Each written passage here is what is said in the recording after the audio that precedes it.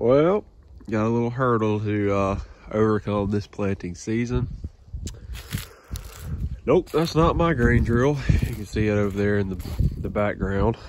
Mine tore up and been working on it, trying to get it back fixed.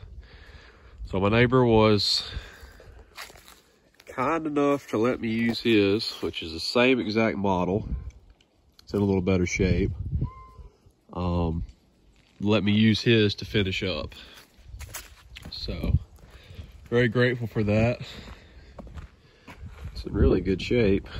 Got to put the cylinder on the front up there, but yeah, it's been like 2 or 3 days working on that other drill, and finally had to break down and call somebody. But anyways, I'm going to head up to plant the wheat now. It's December 12th. This is basically the last couple days you can plant wheat here in our area. So got my dynagrow seed, taking the spreader with me. I'm going to put out some 3400 as well as some potash. And I'm about to go drop this trailer off, come back, get the tractor, go ahead and get it done, because I'm really ready to get it done. Wow, that's starting to actually lean a good bit. Yeah, we still don't really know what the problem is. We're thinking that the shaft with the seed cups might be bent. I don't know. I don't recall. I mean, I've never backed up with this thing down, so I don't know. We put it this way, we worked on this thing for about 8 or 9 hours. We still can't figure it out. We've taken it apart. We've done everything. We've taken all this apart, replaced the bearing, everything we've done, and nothing. So it stumped us pretty good.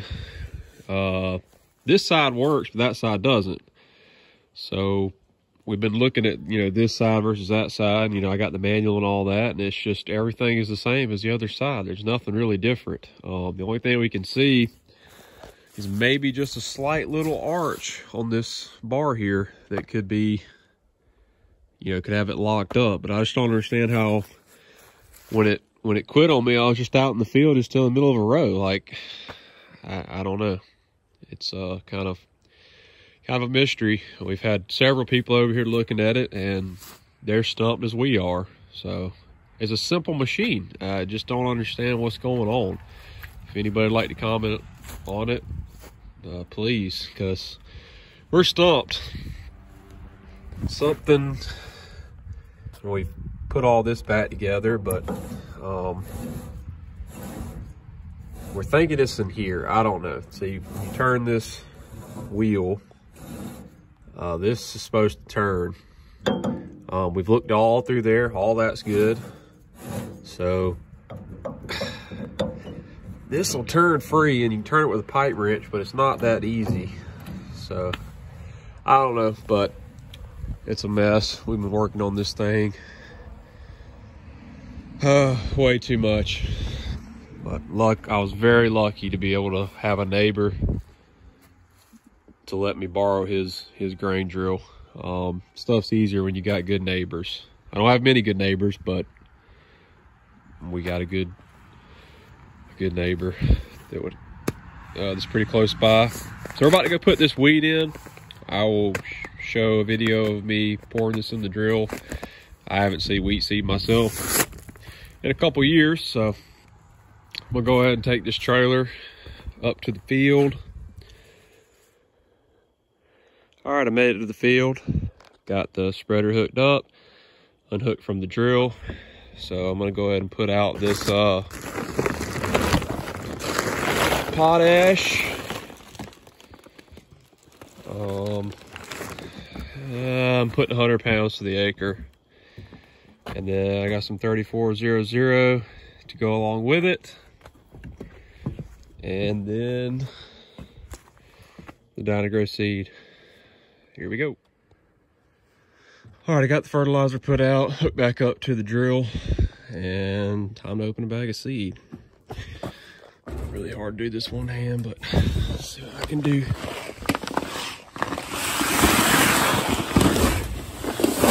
Again, this seed is dynagrow Rutledge. Sorry, they won't cooperate with me. Let's see. All right. Again, this seed's not treated.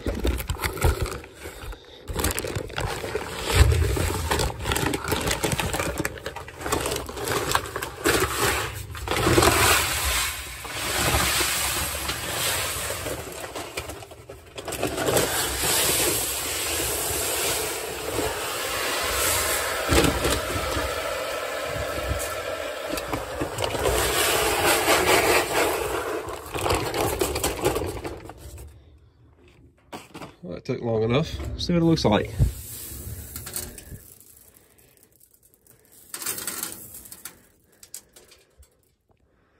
Beautiful wheat. That's actually some really good sized wheat kernels in there. Wow.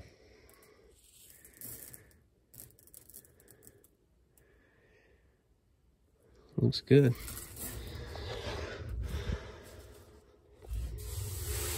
Yeah, I haven't seen wheat in a long time. 2017. I guess that must have been the, yeah, I think that was summer of 17 when I harvested some. It's beautiful. Wish it was treated, but it's all right. All right, we'll put in the rest of it.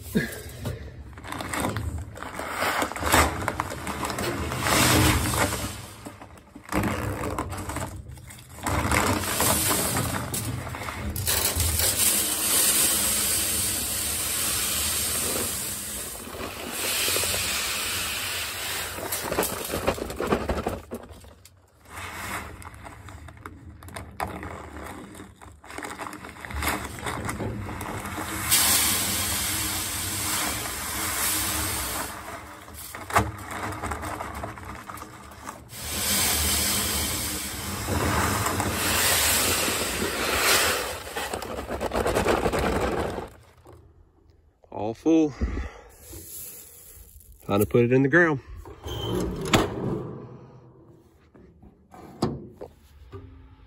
Here's the seed chart on this John Deere 8300 drill. So we're wheat, putting out 100 pounds to the acre.